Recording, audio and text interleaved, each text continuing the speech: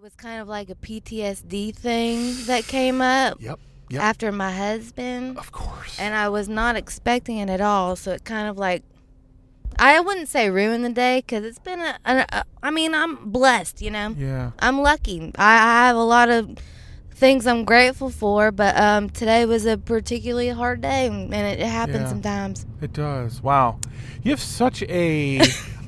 consider... And then, I guess what I left out of losing your hubby and your mom is now you're dealing with some really hard stuff with your dad. So, I mean, like, you just... maybe it's an act or something, but you just seem like you're doing incredibly well.